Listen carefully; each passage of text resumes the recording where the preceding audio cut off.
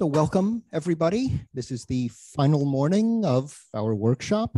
And the first talk coming from New Zealand is by Noam Greenberg with the title Cousin's Lemma in Second Order Arithmetic.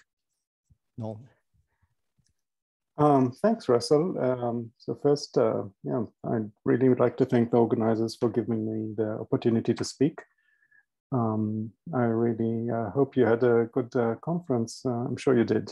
I wish I could be there. I was disappointed not to be able to, but hopefully I'll be getting to actually see some of you guys within a few months or so. I'd like to be optimistic. So I want to talk about this project that started with the honors project with a student that Rod and I supervised at Victoria, and that turned out into a small project that I thought would be kind of fun to talk about. So this is a joint with our student Jordan Barrett and with Rod Dowley. Cousin's lemma. So what is Cousin's lemma? Cousin's lemma is a principle of compactness. It's kind of like a continuous compactness or uncountable compactness. It's compactness for the unit interval with a particular kind of an open cover.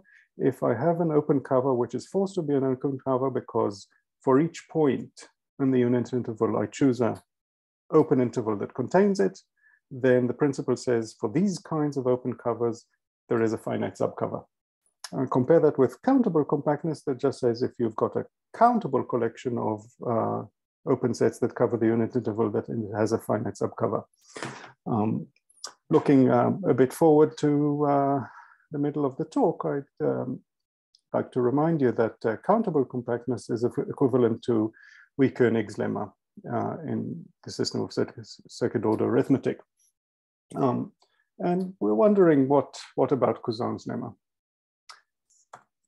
I'd like to give a reformulation of Cousin's lemma in the following. So here's a couple of definitions that we'll be using for the rest of the talk. A gauge is defined to be just a positive valued function on a closed interval.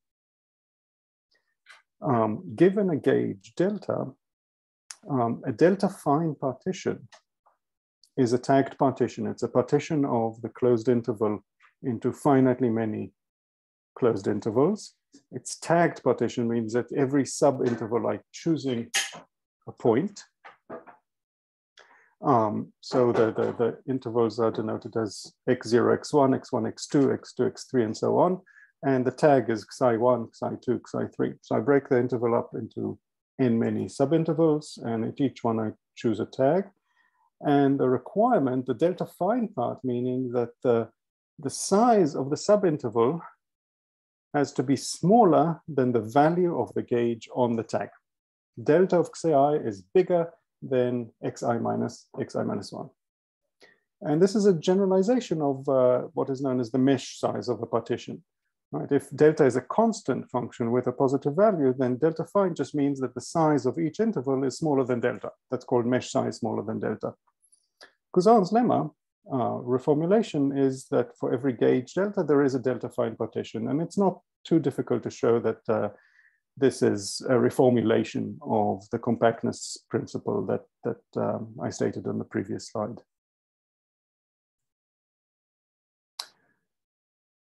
So why should we care? And I don't know if there's anybody in the demographic, but if you have children the right age, I highly recommend Bluey, even though it's Australian. So why should we care? The reason for why these things were introduced and why they're interesting really is because they're used for the development of what is known as the Henstock-Kurzweil integral. This is a generalized integral. And let me just give you the definition of this integral as was given by Kurzweil and in greater detail by Henstock. So we've got a function defined on a closed interval AB, real valued. And I say that the value of the integral in the sense of Henstock-Kurzweil of that function on that interval is a real number r if for every epsilon there is a gauge delta. Remember, the function assigns a positive value at each point of the interval, such that every delta fine tagged partition, the value of the associated partial sum in the sense of tagged, partial sum that you're familiar with from Riemann integral. The value of this partial sum is within epsilon of the value of the integral. So this generalizes the Riemann integral. Riemann integration is if the gauge is required to be constant, right? Because then remember, delta fine just means for any tagged interval with the size of each subinterval is smaller, for every tagged partition where the size of every subinterval is smaller than delta, the value of the partial sum is within epsilon of the value of the integral. So now we just allow, instead of just taking constant gauges, we allow gauges to vary. So this is a generalization of the Riemann integral. But here's a couple of examples of functions that are integrated using the gauge integral, the Henstock-Kurzweil integral, which are not Riemann integrable. First example, the indicator function for the rationals on the unit interval, the Dirichlet's function, right? So how do I show that it is gauge integrable? Well, enumerate the rationals on the unit interval, Q0, Q1, Q2, etc. I'm given an epsilon greater than 0. Assign to the kth rational the value of the gauge epsilon times 2 to the minus k. And for irrational points on the unit interval, let the value of the gauge be 1. Right? So this is strictly positive on every point on the unit interval. But if you think about what a delta fine partition means, right, it means that the total length of all the intervals, subintervals of a partition where the tag is rational, the total length has to be smaller than epsilon. Which means that the total contribution of non-zero values of the function to a partial sum cannot be more than epsilon. And this shows that the Dirichlet's function is gauge integrable and the value of the integral is 0, and certainly not Riemann integrable. Here's another example. Look at 1 over square root of x, right? Think about the trying to integrate as a kind of game, right? Opponent is giving me epsilon. I need to find a delta. The opponent is choosing partitions, right? It's a kind of, it's a pi 3 kind of a game with 3 moves, right? So the opponent gives you an epsilon. I suppose that I want to find a small mesh size. Obviously, the problem is in the first interval on the leftmost part, the one that contains 0. And the point is, no matter how small the interval, no matter how small delta is, if delta is a constant, then the opponent can choose a tag which is sufficiently to the left where the value of the function is really, really large compared to the delta that I stated. So in the Riemann game, the opponent can defeat me. But in the Henstock game, I have more leeway. And basically I say, I can force the tags, if the function has a high value at a point, then I can define the gauge so that any interval that contains it as a tag must be really, really small. Right, so it's in some sense I'm reversing the quantifiers here. Instead of first choosing a mesh size and then the opponent choosing partitions and tags, I, in a sense, first choose the tags in some sense, and that forces a small mesh size. Right, so this function is Henstock integrable with the expected value. And there's a variety of really nice properties of this integral. In fact, it extends the Lebesgue integral. So this is perhaps there's various reasons to be interested in it, but it gives a Riemann style definition of something that extends the Lebesgue integral, and it's actually quite close to the Lebesgue integral. So you can get the value of the Lebesgue integral of functions without formulating measure theory. It integrates all derivatives. All of them. There's no continuously differentiable or absolutely continuous or any of that stuff. Every derivative is integrable with the expected value. And we don't have to worry about improper integrals. If something is, if I had something which is an improper integral, improper gauge integral, then it's actually a straightforward gauge integral. Right? If something is defined on is integrable on a plus epsilon b, and I sent epsilon to 0, right? So the left limit of the interval goes to a, and this has a limit, then in fact, I didn't need to take the limit after all. I could just take the integral on the entire interval from a to b.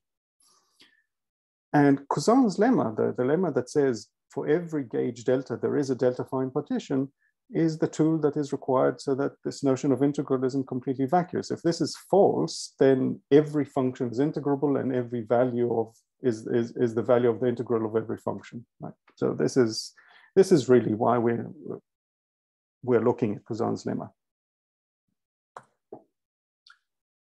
So how strong is Cousin's lemma? And here's a quote from Russell Gordon, who wrote a big detailed book about all these various extensions of the Riemann integral, and a survey article I think in the Bulletin of the American Mathematical Society. I'm not sure. Anyway, this is the title, The Use of Tag Partitions in Elementary Real Analysis. And he writes the following: the similarities between the proof of existence of delta fine tag partitions, in other words, the similarities between the proof of Cousin's lemma and the proof that the interval AB is compact, are evident. This is no accident. The two statements are actually equivalent.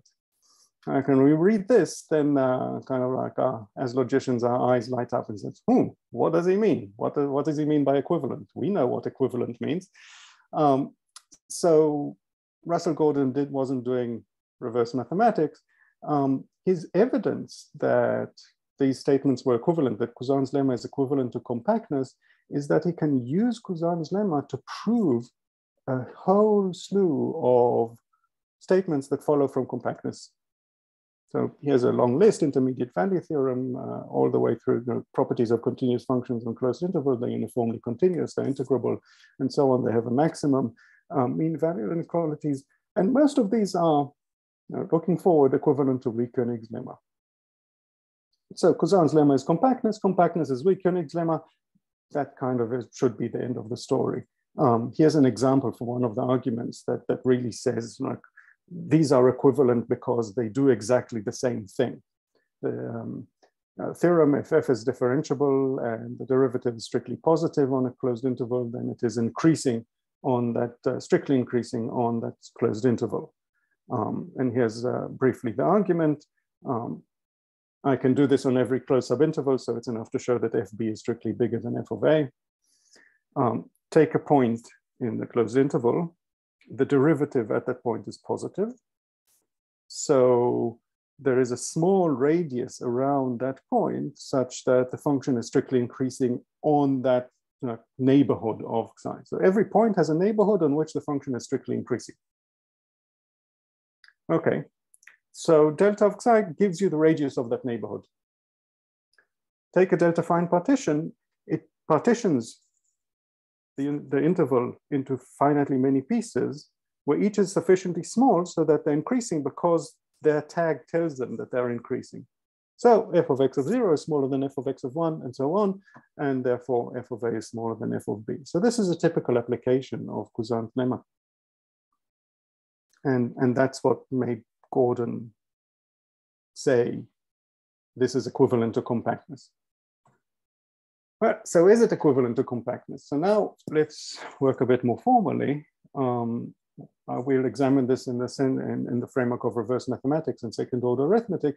And there's some kind of problem there to begin with, right? Because if you just look at the statement of Cousin's lemma, it is a third order principle, right? It says for every function delta, and there's no restrictions on what kind of functions. And it's true for every function delta. That's what Cousin's lemma say, right? So possibly the correct setting to investigate the statement is within reverse mathematical third order arithmetic, and Doug Norman and Sam Sanders have done that. and in fact showed that this is a fairly strong statement. Cousin's lemma for all functions is equivalent to full second order arithmetic within third order arithmetic. But nonetheless, somehow, quite possibly because we're just much more, me and Rod are much more familiar with second order arithmetic, we thought, well, what about second order arithmetic? And there, basically what you need to do is basically, we can't talk about all possible functions.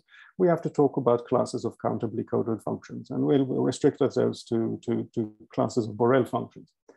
And that's, in some sense, you can argue that this is quite enough, because say all functions that are gauge integrable are essentially measurable. They're not, it's not very far from the Lebesgue integral. And so the gauges that come up are going to be measurable gauges. So if you're looking at the definable world, restricting ourselves to Borel functions is not a huge restrictions. It won't prevent us from developing the whole theory of the gauge integral.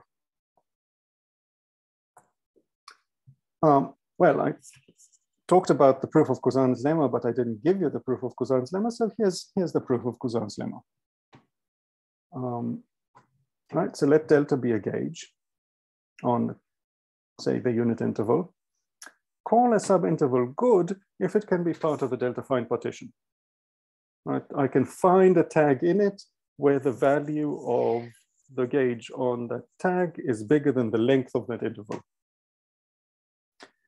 Now, look at the full binary tree of binary rational subintervals of the unit interval, intervals of this form, integer multiple of 2 to the minus n, and then the next integer multiple of the same 2 to the minus n, right? So the tree under containment. Throw away all the good intervals, right?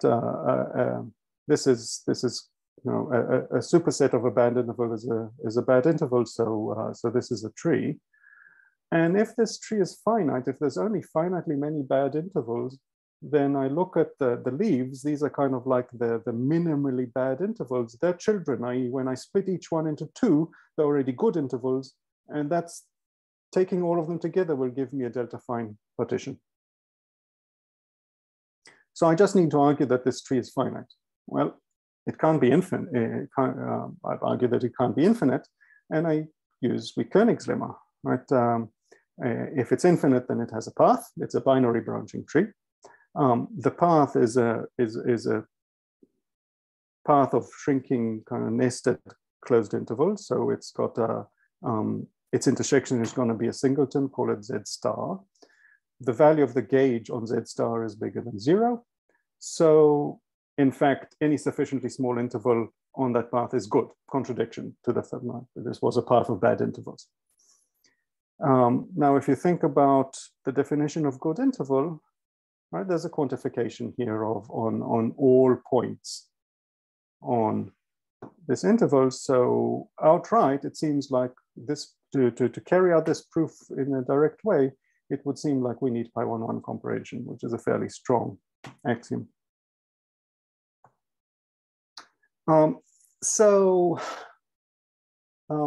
For the rest of the talk, what I want to do is to investigate subclasses of Borel functions and calibrate the strength of Cousin's lemma for these particular functions and talk a little bit about how this goes. So at the lowest level, continuous functions. What if I have a continuous gauge? The function that takes a tag to the radius is continuous. And so the first theorem is that Cousin's lemma for continuous functions is equivalent to Koenig's lemma. All equivalences are over RCA naught, recursive comprehension. One direction, how do I prove Cousin's lemma for continuous functions from the axiom Koenig's lemma? Let's go back to the proof of Cousin's lemma. Right, if delta is continuous, how complicated is it to tell that an interval is good? And the answer is, well, if delta is continuous and an interval is good, then in fact, by continuity, I can find a rational point in the interval that witnesses this goodness. Right? If there's a point in an interval where delta is bigger than the length of the interval, then I can choose a rational point sufficiently close to it so that the value of delta on that rational point is also sufficiently big, right? So being goodness, to check goodness, I just need to search over all rationals in this interval, and that's a C process. So the tree itself is in fact pi 0, 1. And Koenig's lemma tells us that infinite, the pi 0, 1 classes that shouldn't be empty are actually non-empty. So I can actually carry out the proof of Cousin's lemma within Koenig's lemma. Of course, I don't actually need to work that hard. This is special for Koenig's lemma. Koenig's lemma, continuous gauge has a minimum. The minimum has to be positive because the gauge is positive on every point. So any partition with sufficiently small mesh size suffices. So within Koenig's lemma, it's really not difficult to see that continuous gauges have delta-fine partitions. What about the reversal? Now, the proof of the reversal that I'm going to give is not right in a strictly kind of like it's not completely rigorous. If you look at our paper, then that's not the way that it's formulated, but this is the way that I really want to think about the proof. I think that's the idea behind the proof is what I'm going to present here. And the idea behind the proof is I'm going to prove contrapositive. I'm going to show that the failure of Koenig's lemma implies the failure of Cousin's lemma for continuous functions. And I'm going to imagine that I have a model. If you think about it as a standard model, doesn't really matter, in which Koenig's lemma fails. So I have the integers of the model, which you can imagine are the natural numbers. And I have this model has some subsets of the natural numbers as its second order part. And it doesn't have enough points to make Koenig's lemma true. It's not a Scott set. Right, so what does that mean? That means that there's a tree without a path.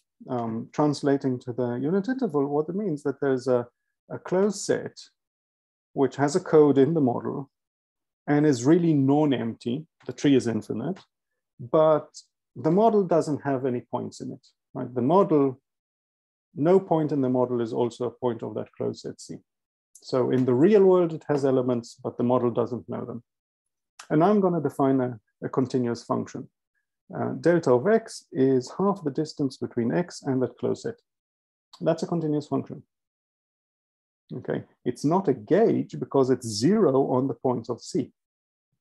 But the model M doesn't have any points in C. And so the model M thinks, delta is a continuous function, which is positive everywhere, i.e. the model M says delta is a gauge. And in fact, a continuous gauge. Now, I'm lying a little bit. This is not strictly speaking true. It's actually not continuous with a continuous code in the model. I need to massage it, but these are technical details that are not really the heart of the proof. So modulus I'm lying, delta is a continuous function, is a gauge in the model. Now, in the real world, there is no delta-fine partition. Because if you think about the way that I define delta, for any partition into finite many intervals and every tag that I choose, right? None of these intervals are sufficiently long to cover any of the points of C. Right? This delta forces the intervals with the tag x to be sufficiently short that they cannot overlap C. That's why I define delta that way.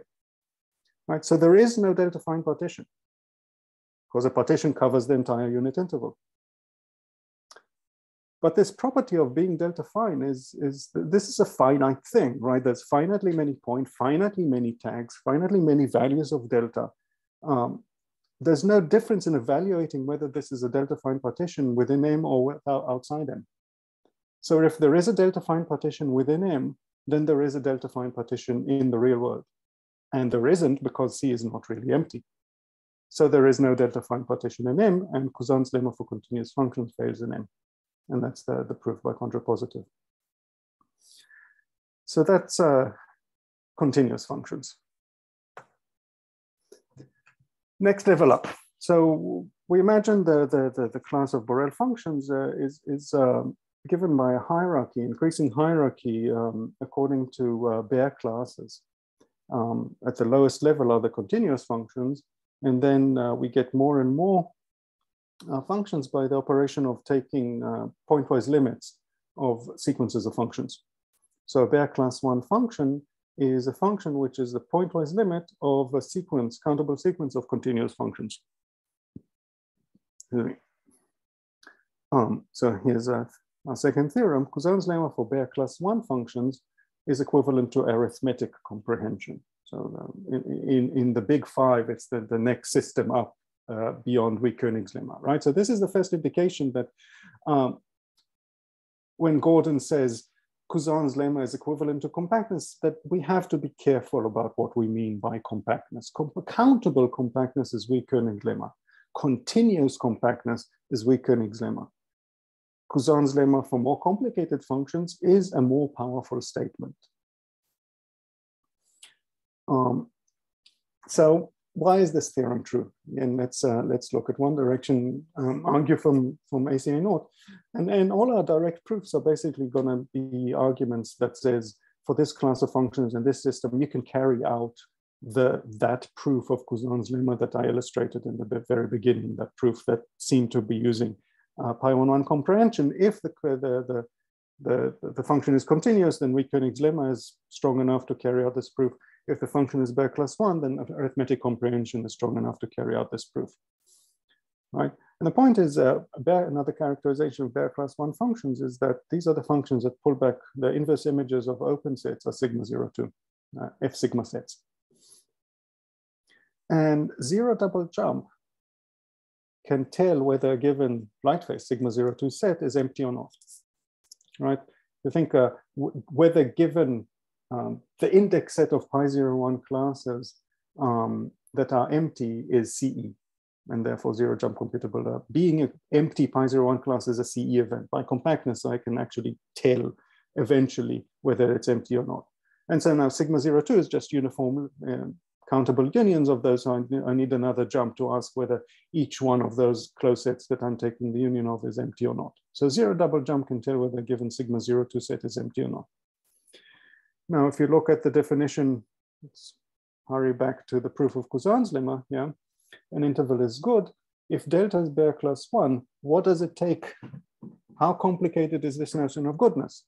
Right? I'm just asking whether a given sigma 0, 2 set, right? Those points in the interval I whose value is given from a given thing, that's a pullback of an open set. So that's sigma 0, 2.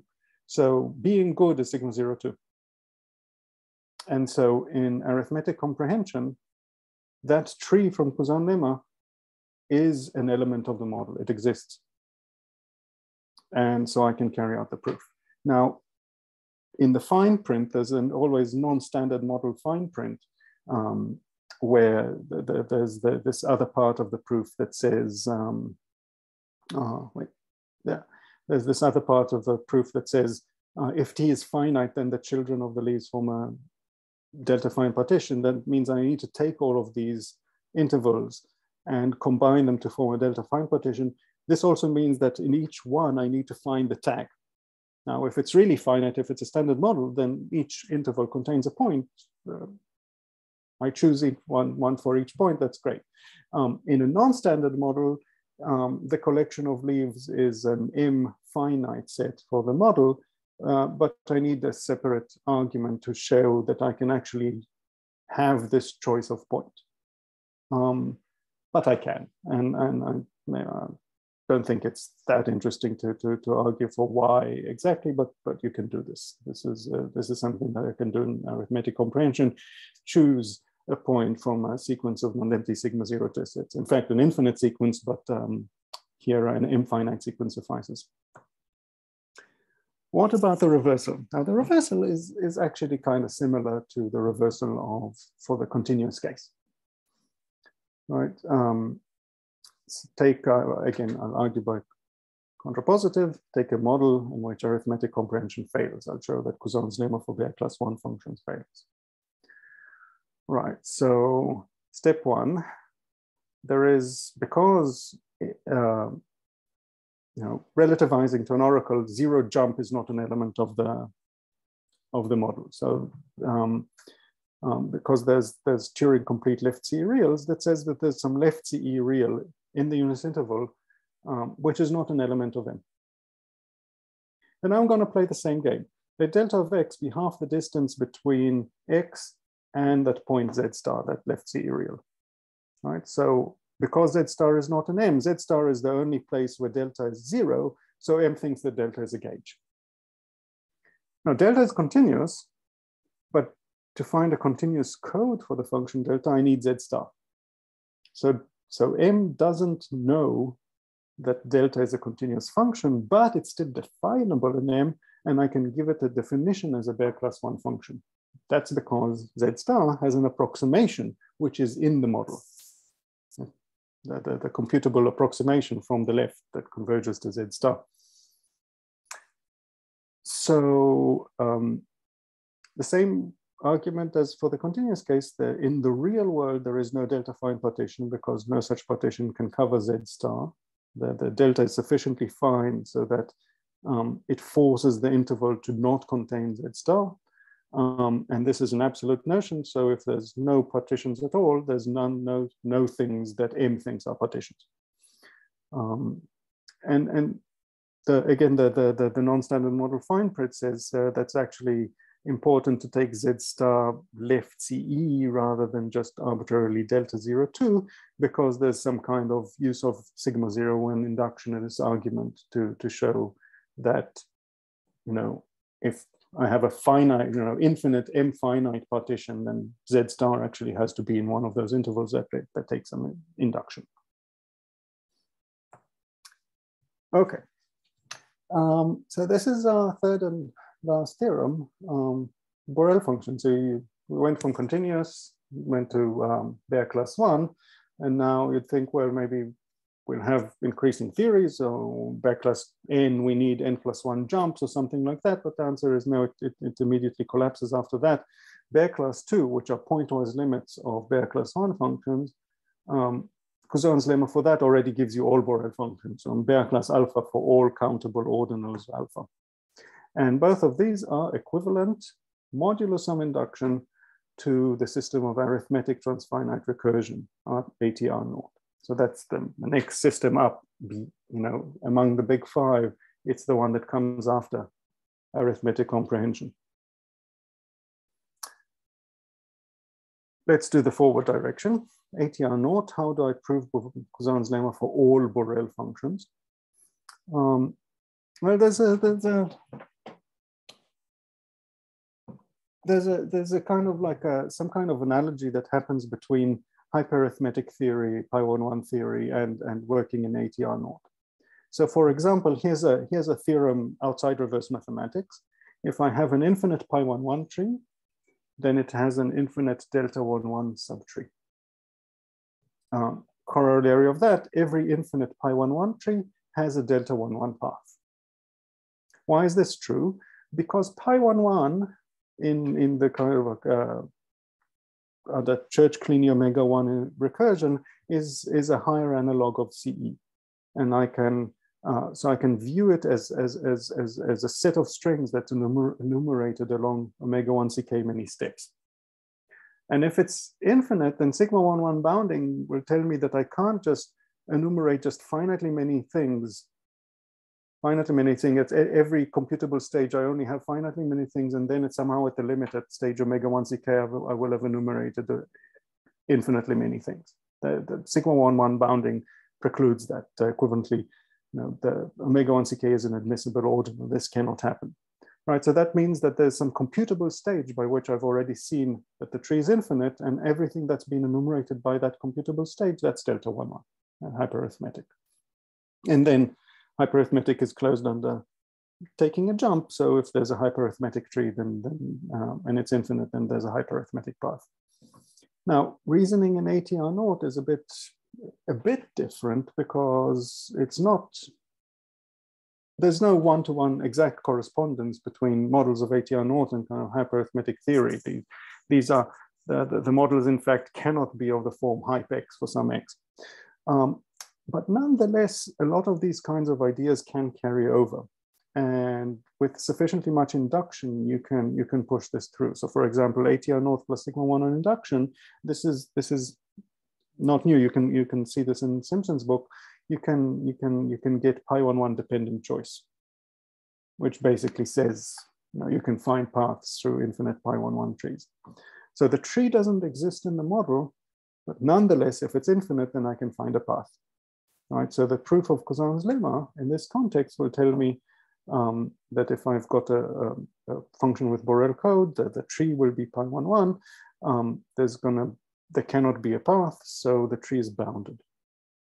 And now I need a bit more induction again to show that if I've got to show essentially bounded pi11 comprehension in ATR naught. But it's true. I can prove that.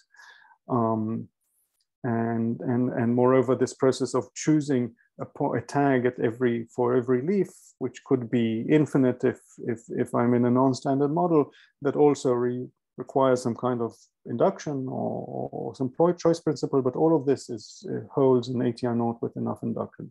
So for Borel functions, I can really push the proof that seem to use pi11 comprehension. I just have to be a little bit more clever about it, and ATR naught plus induction is sufficient. So now let's think about the reversal. All right, so the reversal will have to show that Cousin's lemma for Baire class 2 functions implies ATR naught.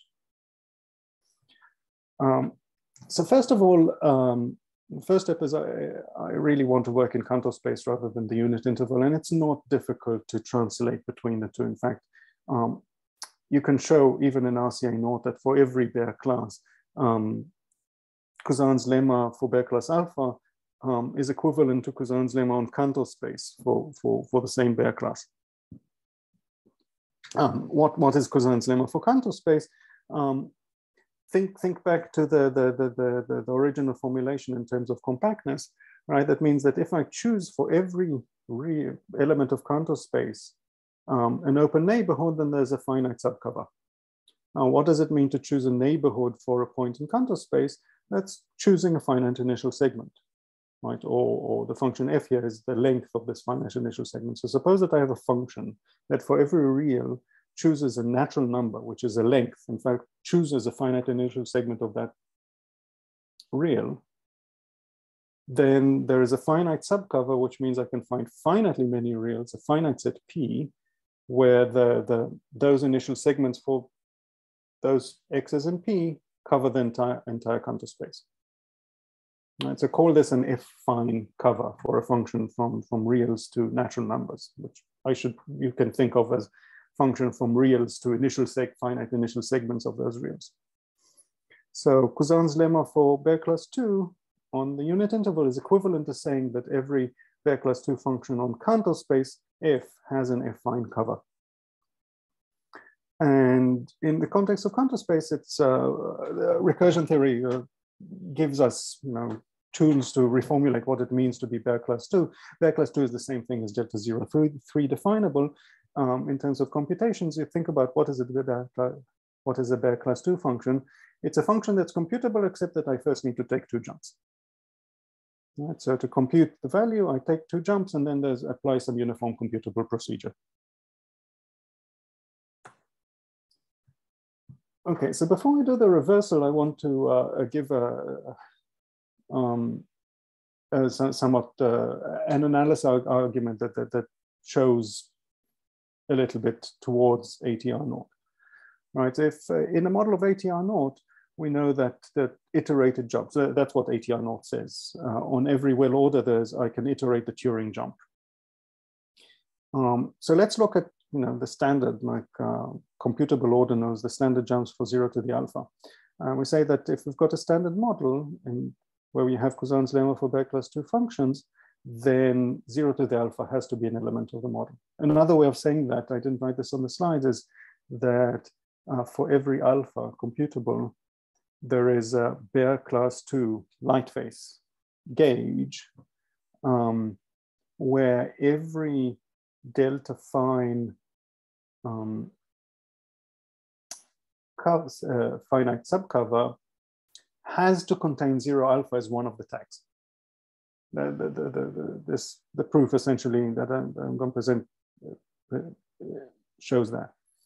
All right, so let's simplify. Let's do alpha equals omega. So why does 0 omega have to exist in the model where I have Cousin's lemma for Baire plus 2 functions?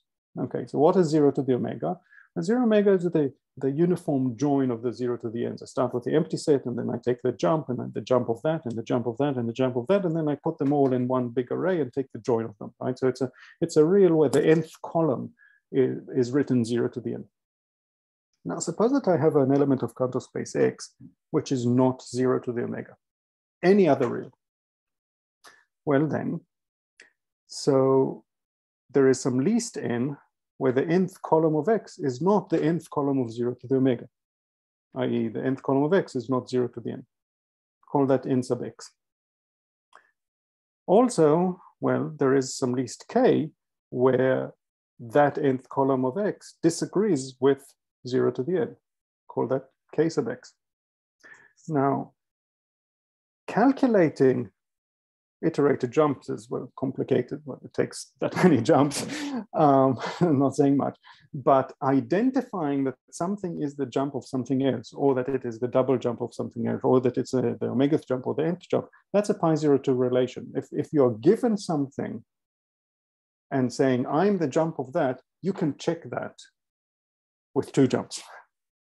And this is true for an iteration, right? That basically, it needs to say, for every E, the thing, the correct answer about whether this computation with this oracle holds is written correctly in the correct bit of the next column, right? So X double jump, given X, which is not the 0 to omega, X double jump can find those numbers nx and kx. It can go column by column and say, are you the empty set? Yes, no. X double jump can tell this. Is the next, if no, then great. Then n is 0 and k is the least 1 on that first column. If the answer is yes, this is the empty set, well, is the next column empty set jump, 0 jump? X double jump can tell. And if no, then we found n and we can find the least k. And if not, then we move on. This is a finite process. It will eventually stop. Right. What that means that X double jump can compute a bit, which guarantees X and 0 to the omega disagree on this bit, right, after taking the pairing function. And so it can compute a sufficiently long initial segment of X where 0 to the omega is not in this Clopin set. It disagrees with one of those finitely many bits of X. So this function is a Baire plus 2 function. It just uses the double jump uniformly to compute it. And there is no find cover because in the real world, 0 to the omega exists. And again, this is absolute for the model. So the model has to contain 0 to the omega. It has to know that this f is not a gauge. Okay, so now let's go through the details of the reversal. This is my last slide. Let BM is a model of arithmetic comprehension in which arithmetic transfinite recursion fails. So there's some delta star, which in the sense of M thinks it's ordinal. It's a well-founded, well-ordering of the natural numbers in the sense of M. Maybe it is an ordinal, maybe it isn't. We don't know. M thinks it's an ordinal. And in M, there is no jump hierarchy along delta star. I cannot iterate the Turing jump along delta star within M. Now, look at all the elements of delta star in the sense of von Neumann ordinals. Look at all the initial segments of delta star. Some of them may, for each one, maybe there's an iteration of the Turing jump in M, maybe there isn't. Right? The whole thing doesn't, but some short initial segments may. right? And because I'm arguing from beta class 2 functions, I can already assume that the model satisfies arithmetic comprehension because beta class 1 implies arithmetic comprehension. Oops. Right, so arithmetic comprehension, right, because checking whether something is an iterated jump is arithmetic. Arithmetic comprehension, which implies also arithmetic induction, will tell us that if there is an iteration of the Turing jump along some beta, then that's unique. So call that 0 to the beta. Everything in the sense of M, right, may or may not exist. But if it exists, it's unique.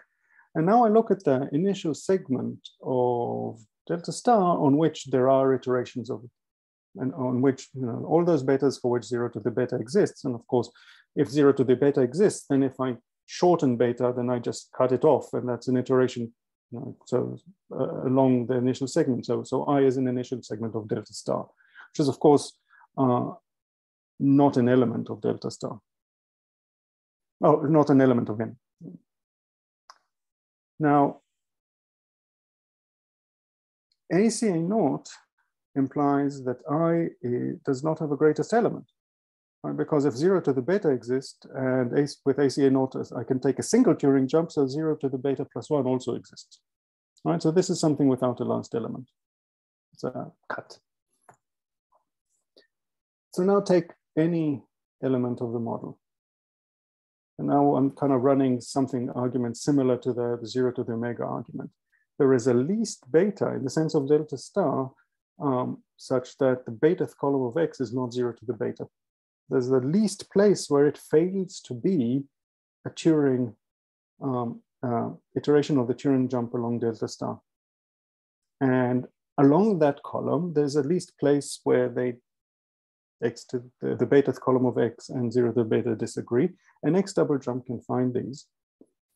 So X double jump can compute some sufficiently long initial segment so that it's already disagreed from 0 to the beta on that point. But by the way that we set up this machinery of iterated Turing jumps, that means once I've disagreed with 0 to the beta, then I've got it wrong. Then it also disagrees with 0 to the gamma for all the later gammas that come along in delta star. Once I've screwed up at beta, I can't get anything right again. Right, so not only this finite, that this neighborhood of X doesn't contain 0 to the beta, it doesn't compute 0 to the gamma for any gamma bigger than beta. So now take a affine cover, take the maximum of all the beta X's for all those finitely many points, add 1, then I have something, because I doesn't have a last element, this beta star is a maximum plus 1 of all these things that are in I.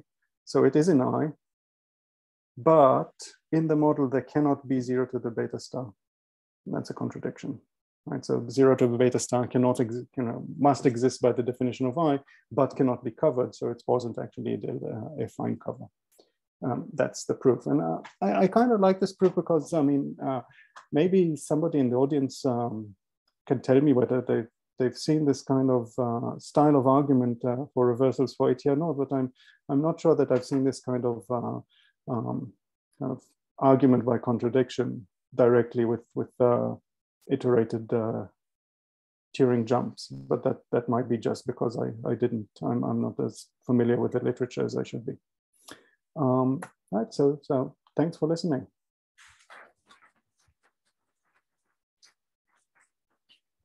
Yes, thank you, Noam. You asked the first question yourself, more or less. So if anybody wants to answer that, or if anybody has questions of their own, speak up. Okay, just a second here. Oh, okay, I'm right here. Linda? So first, related to actually the question that you asked, Noam, I was wondering if there is also like just a direct proof, like from from that Cousin's lemma consequence to ATR.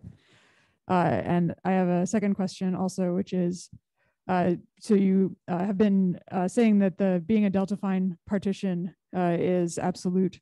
And I was wondering if you could just say more about why that is.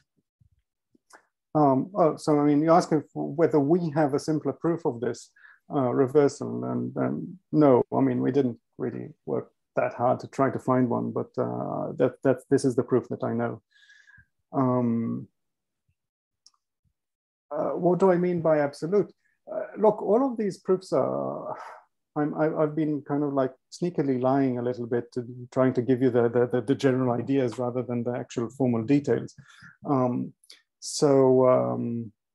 Let me look somewhere. All right, so let's look at this example here, which is similar to the continuous case, right? Suppose that there is a delta fine partition in M. What does that mean? That means that there's finitely many points in M, which determine the endpoints of intervals, right? And for each interval, there's a point in that interval. And delta of that point is bigger than the length of that interval. Now, all of these facts, right, don't change. Like all models that contain all of these points and calculate delta the same way agree on this. Right, they agree whether these are finitely many points. They agree whether this point is in this interval or in that interval. They agree that they calculate delta of x and they can tell whether it's bigger than the length of the interval or smaller than the length of the interval. This is all very finite stuff. It doesn't depend on what other sets, you know, on the rest of the second order part of the model. It's in some sense arithmetic. And so adding many points, you know, adding Z star to the model is not going to change whether something is a delta fine partition or not. So if there is one in M, then it's really a delta fine partition. If there is no such thing, then there is no such thing in M. Now, the formal proof doesn't talk about these kinds of like, you know, going between the real world and M. It's all arguments within M, but what's really going on is you know, behind the scenes is something like this.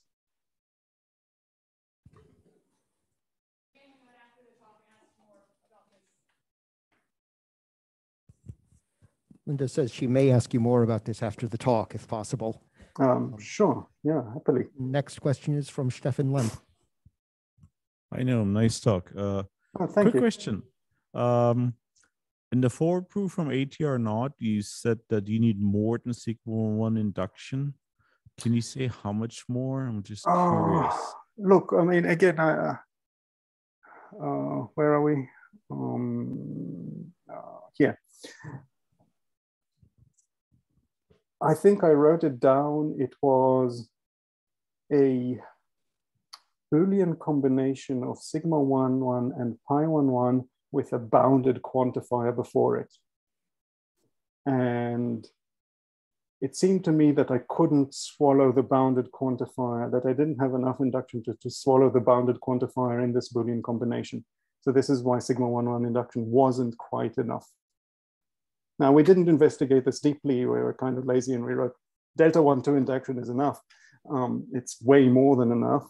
But yeah, I mean, and we didn't have any reversal to any kind of induction. I don't know, again, maybe people who are experts can tell me whether they know any reversal to sigma 1, 1 induction in the literature. I did a short search and I didn't find anything. I don't know how to prove sigma 1, 1 induction from any assumptions like Cousin's lemma.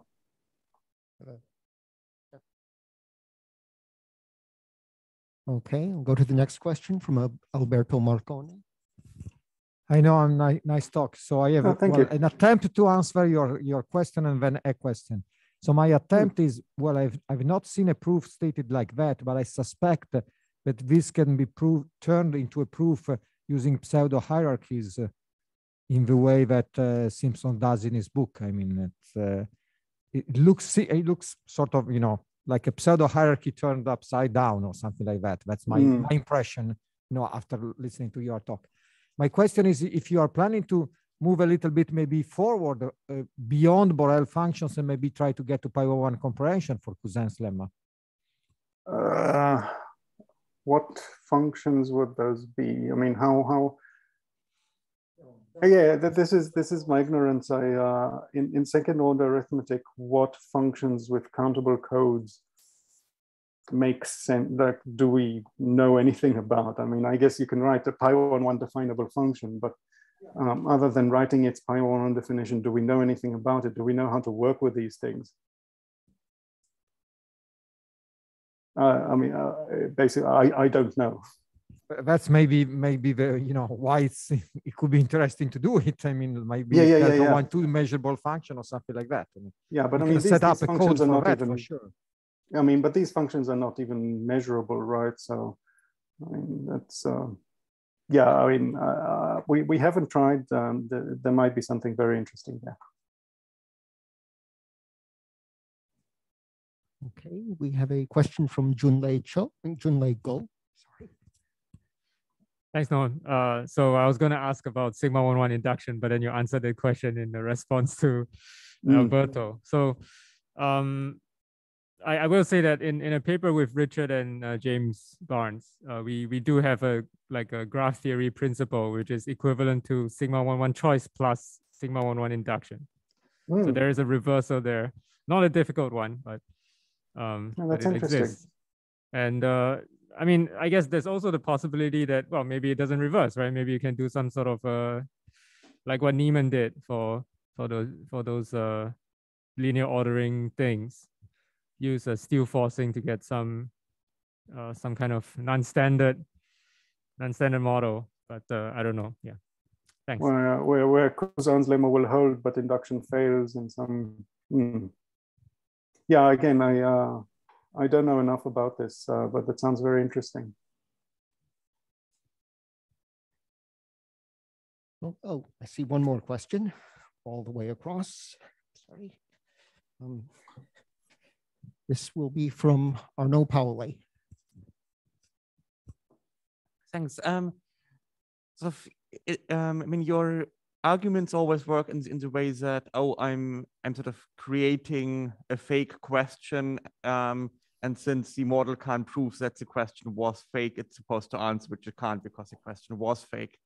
But of course, they are sort of, it wouldn't be that difficult to sort of turn those fake questions into real questions by saying, where the sort of functions that you have constructed is 0, give it some other value, and then just sort of see there is a solution which would need to include one of those points which the model doesn't know. But that seems to turn up the complexity of the function. Have you thought out what's going on there? Well, I mean,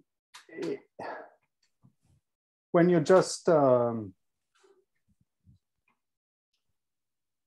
know, I mean, in some sense, there's this kind of fakeness is embedded in the situation, right? You're working with something like in a model where there's an infinite tree with no path. What do you mean? There is a path. Okay, so what this model thinks about paths and you know, emptiness, non-emptiness of closed sets is not correct. So yeah, we're playing on, and we're playing with that, and we have to, right? That's what it means for Weak-Koenig's lemma to fail. You can write these proofs, right, in a way like, you know, here's a model, here's a closed set. As I say, here's a gauge. If it, you know, the model, this close is empty, therefore this is a gauge. So you can rephrase it in a way that looks like less like you're cheating, but I'm not sure that it really changes the essence of the proof. And yeah, I mean, you can change the value from 0 to something positive, but then you know, the function is not continuous anymore. Where your strategy completely makes sense is in this slide where I said, turn this proof into a proof that there is a, you know, forget models, there is a Bethe class 2 gauge where every delta fine partition has to contain 0 alpha. It's basically take this gauge. I didn't tell you how to define it on 0 to the omega. On 0 to the omega, define it to be anything positive, and you're good. Right, and this stays within the class of their class 2. Okay. Okay, any more questions? Anything coming online? Let me think about that. Yeah. Okay, well, seeing nothing further, I suggest that we thank Noam again. No, thanks, Russell, and thanks for listening.